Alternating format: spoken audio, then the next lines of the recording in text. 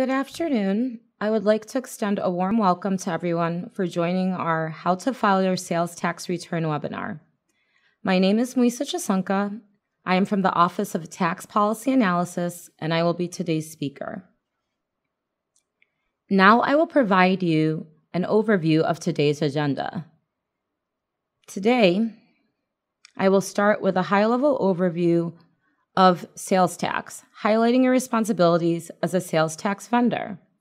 I will be utilizing our website, www.tax.ny.gov, to demonstrate how you can use the website to answer many of your frequently asked questions about not only filing a sales tax return, but general sales tax questions. Then I will provide you with sales tax tips and information. In this next section, I will provide you with a high-level sales tax overview. When we issue you a sales tax certificate of authority, or some of you call it a C of A, we trust that you'll follow through on the responsibilities outlined in the New York State tax law and collect and remit state and local taxes in trust for New York State. If you don't, there can be serious consequences for you personally and for your business. So what are your sales tax fiduciary responsibilities? If you, in New York State, make taxable sales of tangible personal property, perform any taxable services, sell food or drink, receive amusement charges, or operate a motel or hotel, you must register for sales tax purposes and obtain a certificate of authority. Once you receive your sales tax certificate of authority, you must display it at your place of business. If you have more than one place of business, then you would have to display it in multiple locations. Keep adequate books and records related to your business activities as a person registered for sales tax purposes. For example, we must be able to verify such items as sales receipts, receipts subject to sales tax, and details of individual transactions. Truthfully account for sales. What does this mean for you? Examples include you must be able to account for the amount paid, charged, or due on the sale or transaction, along with any subsequent return or credit information related to the sale or transaction. Make sure you account for the sales tax due, if any, on the sale or transaction, a copy of any written sales slip, invoice, receipt, or other evidence of the price, amusement charge, or hotel or motel rent that you gave your customer. Keep a daily record of all cash, debit, and credit sales or other transactions.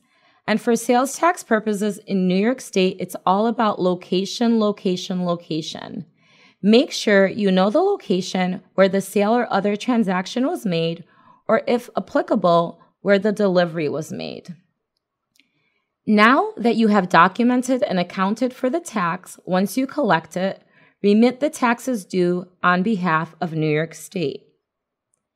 File accurate and complete returns on time.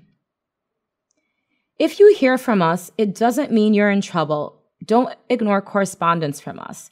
Answer questions and comply with requests for information. So what do we expect from you when you have a certificate of authority? You must file a return, even if you did not have any business activity and you did not collect any sales tax. This is the number one reason people give for why they didn't file their sales tax return. As you can see here, even if you did not have business activity or collect any sales tax, you still must file. Returns must be filed on time and paid in full. Failure to comply can result in interest and penalties. Who files quarterly? You do, because you're a new vendor. Additionally, vendors with sales tax collected over $3,000 and vendors with taxable sales under $300,000 file quarterly. And what form do you use as a quarterly filer? You would use the ST100. Your return is due 20 days after the end of the filing period. This is also known as the liability period, unless the 20th falls on a weekend or holiday. If the 20th falls on a weekend or holiday, your return is due the next business day. You should know that you don't have to wait for the return due date to file. You can file early and you can schedule your payment up to the due date. In this next section, I will provide you with resources available for you on our website. Welcome to our website. There are a lot of different ways to get to the tax department website. I'm sure many of you are familiar with external search engines like Google, Bing, or Yahoo. You can save, then select a bookmark or your favorite. You can type www.tax.ny.gov in your address bar. There are several ways to find what you're looking for once you arrive on our website. You can navigate using our banner, menus, and home pages. You can type a keyword in the search box. You can use the site map in the footer. You can follow links that we provide you in reminders or subscription service emails. We automatically send you reminders that ask you to log in and review messages in your OLS account message center. To easily navigate to sales tax content, select Businesses in the teal header. From the drop-down menu on the left side, select the topic you're looking for, which in this case would be sales tax. Below sales tax, you can see other items such as sales tax web file, sales tax forms, filing sales tax rate, registering as a sales tax vendor, and our Welcome to New Vendor webpage. If you're ready to log in, under Online Services, select Account Login and Create Account Link. Or select Login in the upper right-hand corner of the page. Sales tax web file is also featured on our homepage year-round. We've also designed a Welcome New Vendor page just for new sales tax payers like you. If you haven't already received a welcome email with the link to this page, no worries. You can type welcome in the search tax box, your go-to place for information. Our top recommendations aren't ads, as they would be in Google or Bing. We have placed the content you frequently search for right at the top so you don't have to scroll through search results. And we use the same term you use into the search box to be sure you can find what you're looking for by using those keywords. For example, if you're looking for sales tax guidance specifically for your salon, type salon. For troubleshooting, type troubleshooting. If you need self-help assistance with your username, type username into the search field. If you need to find the Business Answer Center, type FAQ. Here is our Answer Center. By the way, our Answer Center includes frequently asked questions suggested by our contact center and based on the type of questions you call about. You'll want to check the Answer Center first to save yourself a call if you have a question. If you think we've missed something, let us know. There are feedback surveys in the footer of every application and for our website and our call center. You can use the search box on our website to assist you. Simply input the search term in the search box. Here are some keywords to help guide you.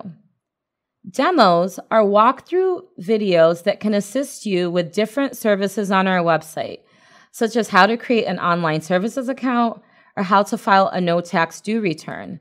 To look for sales tax guidance written with you in mind, type bulletin or publication. Next, I will show you the tool that you can use to determine the sales tax rate for a specific location or address.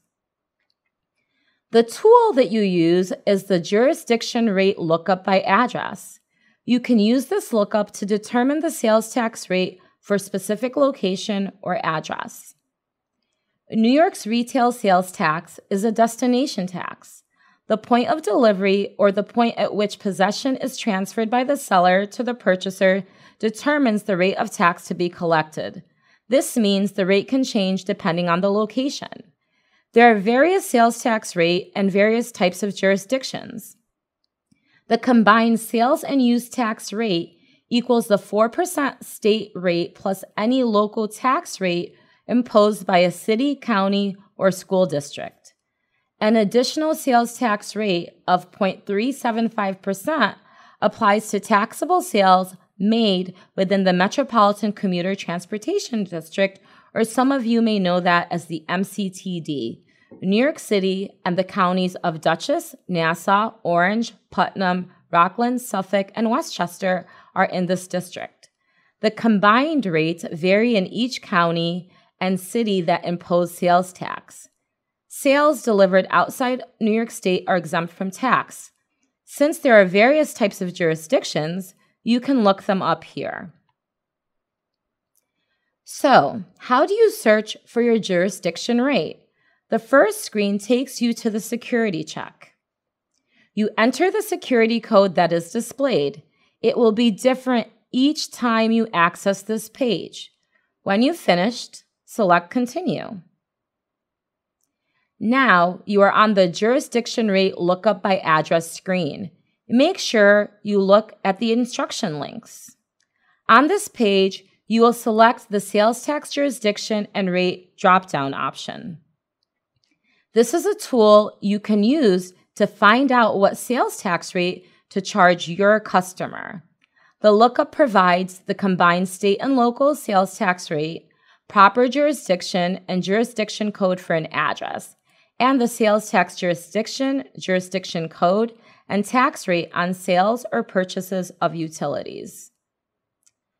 Next, select Lookup Address and enter the street address and zip code.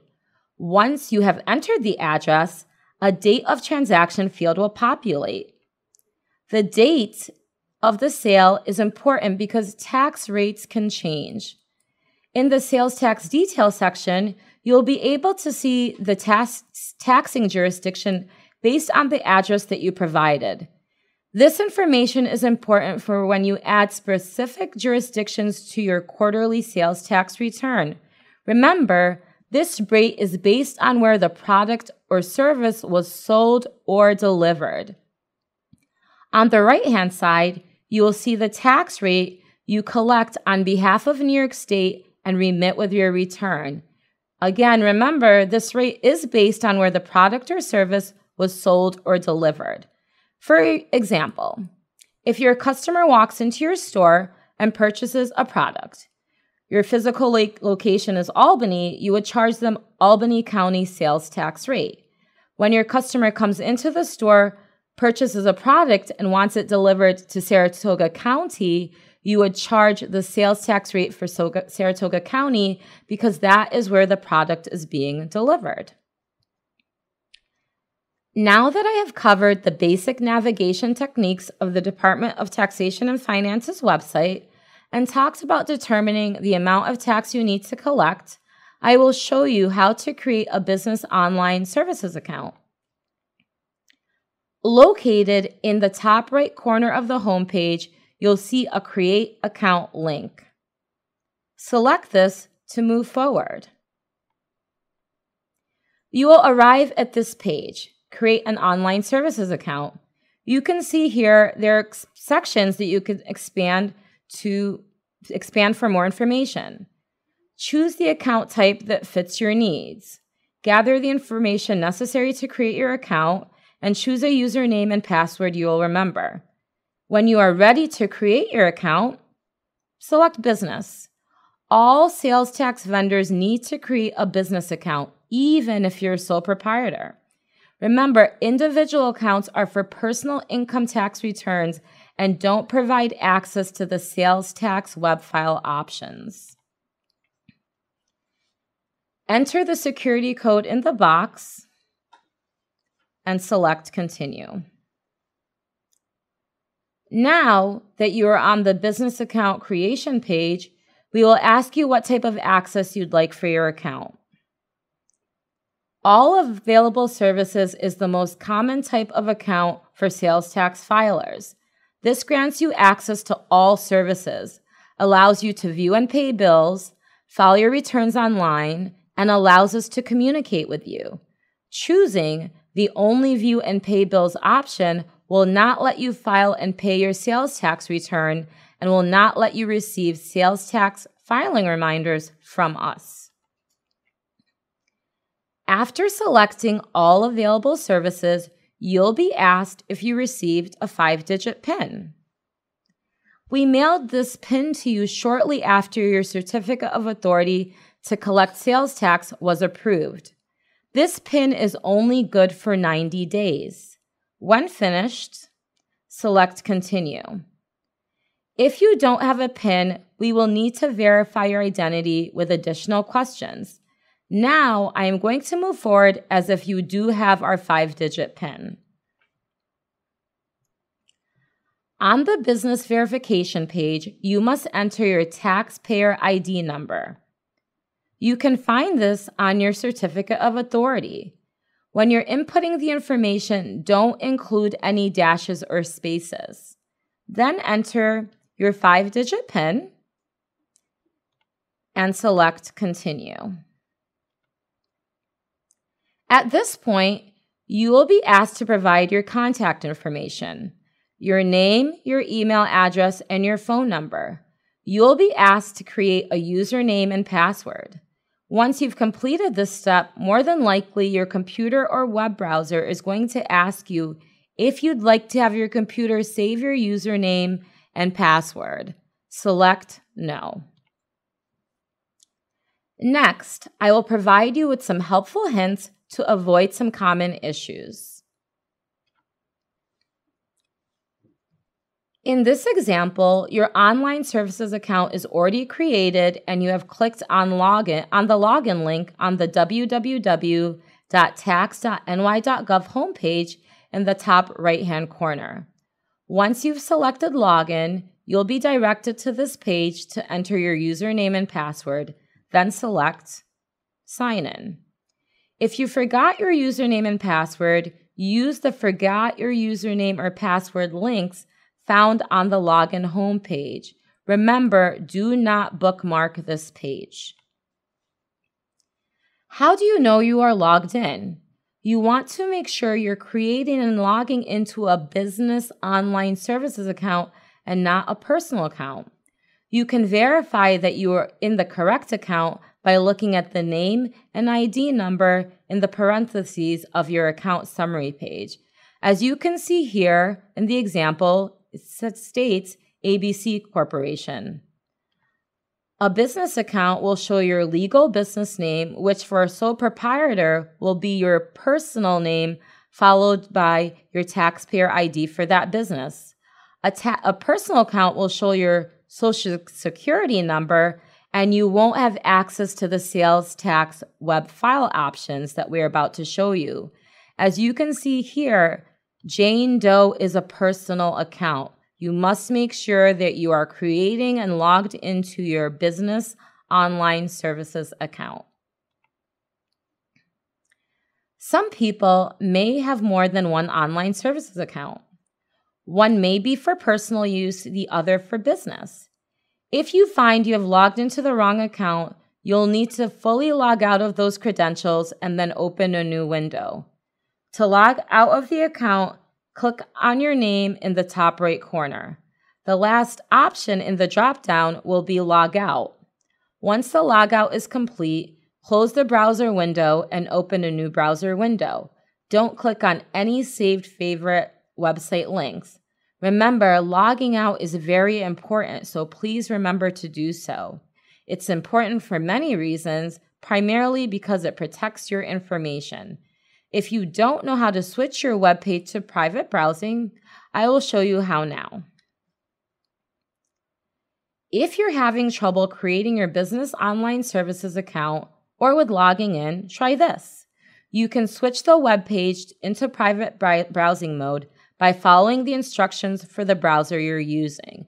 As you can see here, we provide instructions based on your browser, whether it's Internet Explorer, Microsoft Edge, Mozilla Firefox, Google Chrome. Please note there are no hotkeys for Safari. In this next segment, I will cover how to navigate the account summary page. This is the home page you see once you have logged into your business account. When you first log into your account, the main page will display account messages. This is where you can see confirmation of previous filings, reminders for upcoming filings, and notifications of delinquent filings. In the right top corner, you'll see your name. If you select that, a drop-down menu will appear. This user's name, for example, is Jane Smith. Once the drop-down populates, you'll see the logout option listed last. If you accidentally created a View and Pay Bills Only account, you can delete that account by clicking on the link in the drop-down menu. If you need to update your personal contact information, you can do so here. You can set up your email notification preferences by selecting Electronic Communications under Preferences. If you see that, you'll see the next page. Now you sign up to receive electronic communications. You can choose to sign up for emails about your bills and related notices or about filings, payments, and account adjustments.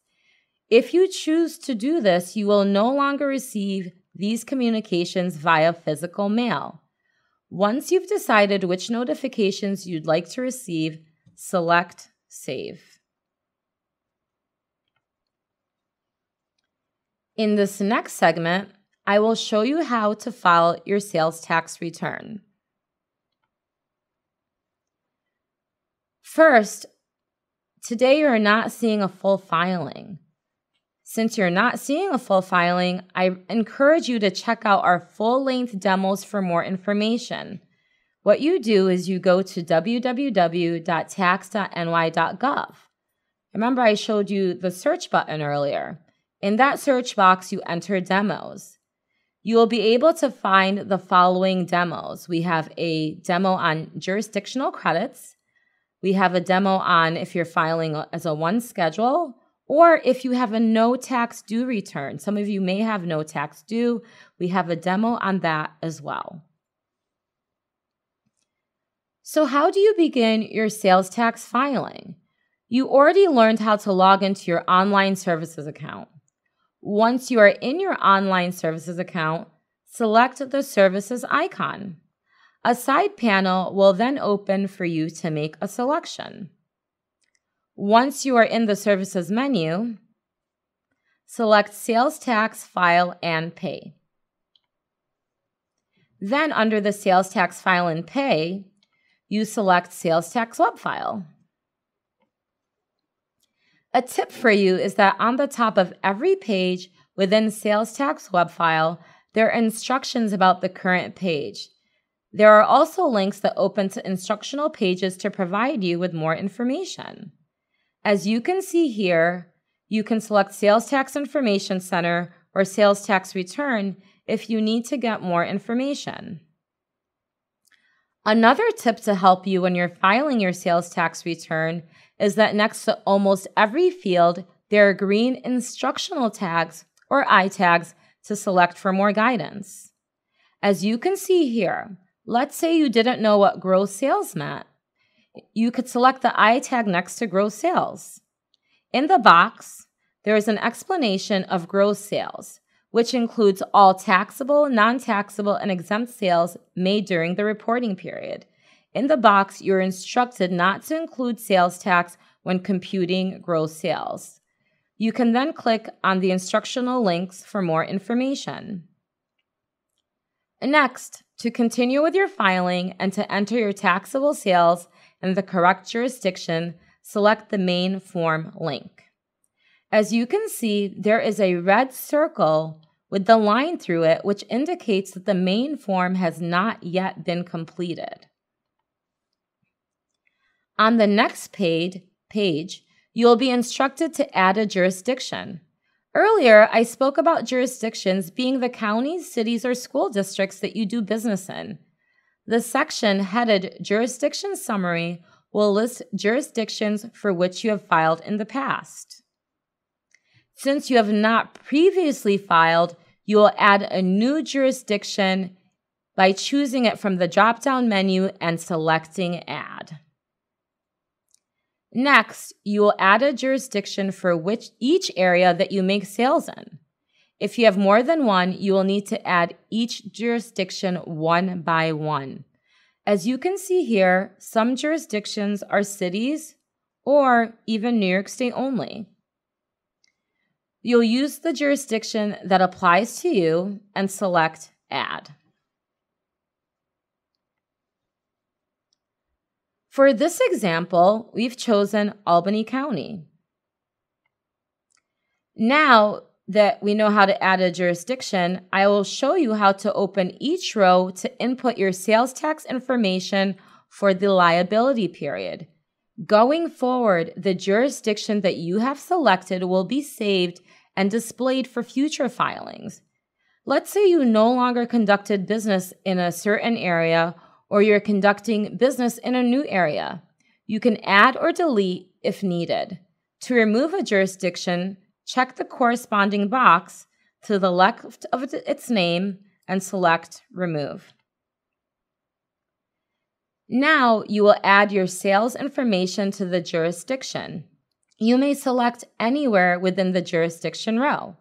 By doing so, that row will change color. New fields will open with taxable sales, credits against taxable sales, purchases, and credits against purchases. Enter the information that applies to you.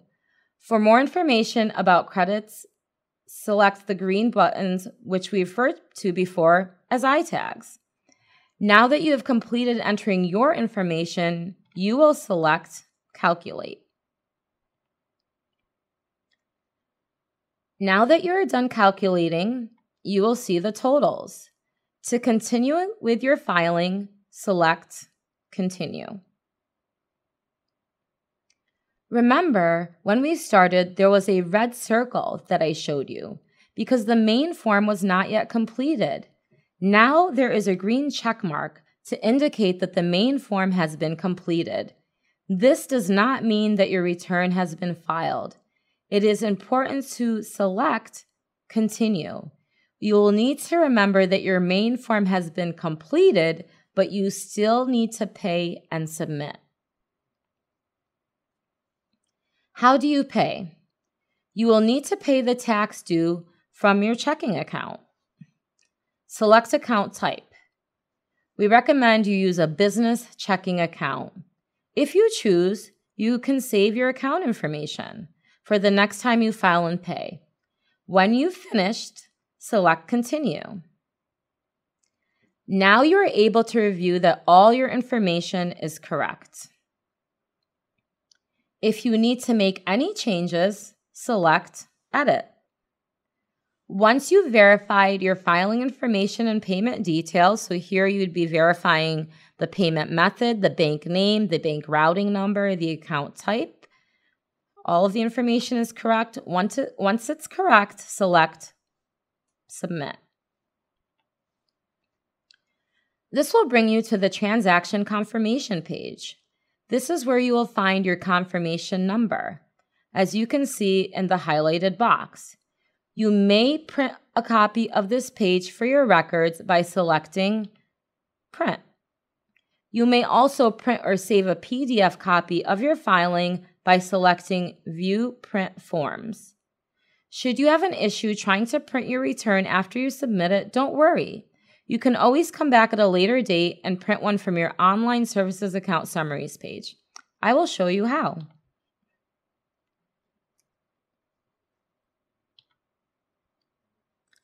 Under your account summary, select the web file confirmation email under the account messages section. In this case, you are selecting the one for the date you just filed. So as you can see here, there are various dates used as an example, but you would use the date that is applicable to you. Now a pop-up with limited filing details such as taxpayer ID, confirmation number, and other information will display. Select View to see a printable version of your return. Another way to print a copy of your sales tax return is in the Filing and Payments section. In this section, select Sales Tax. Now that you have selected Sales Tax, remember your ST100 is your quarterly sales tax filing form. Select the row next to the ST100, which will display a link. By selecting that link, you can view or print. Your account summary will display the last 5 periods. So, what are some tips for successfully filing your return? Utilize the instructional links on the top of every page. When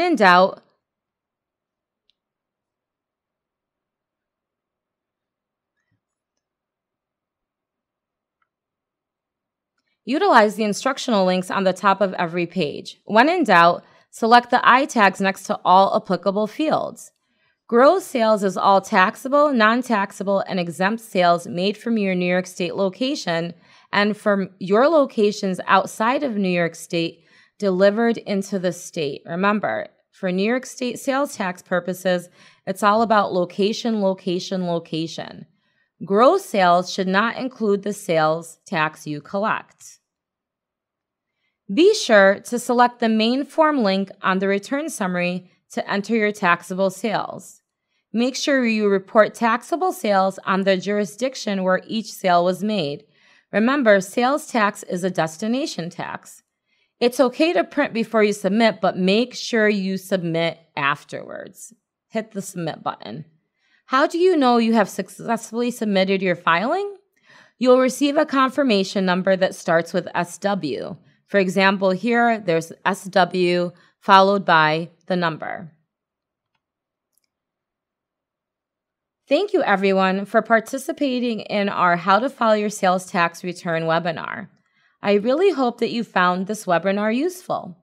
Thank you again, and please remember to complete the survey that you will be directed to at the conclusion of this webinar.